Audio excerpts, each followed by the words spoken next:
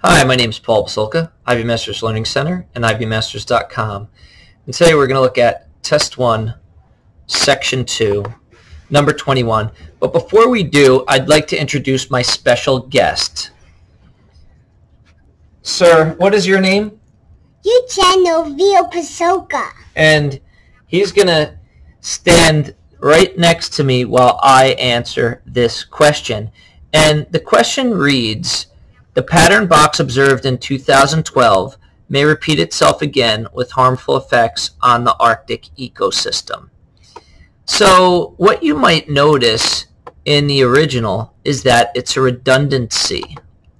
So when you say repeat, never say repeat again, because you're actually saying the same thing twice.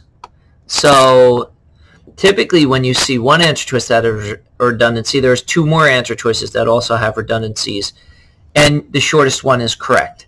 Let's see if that's true for this one.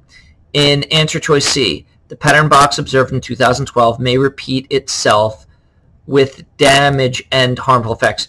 Damage is the same thing as harmful effects. That's gone. The pattern box observed in 2012 is answer choice D, may repeat itself possibly. Well, it already said may, and then it says possibly. So again, you're saying the same thing twice. So the correct answer here is answer choice B. Reading it in place, the pattern box observed in 2012 may repeat itself with harmful effects on the environment.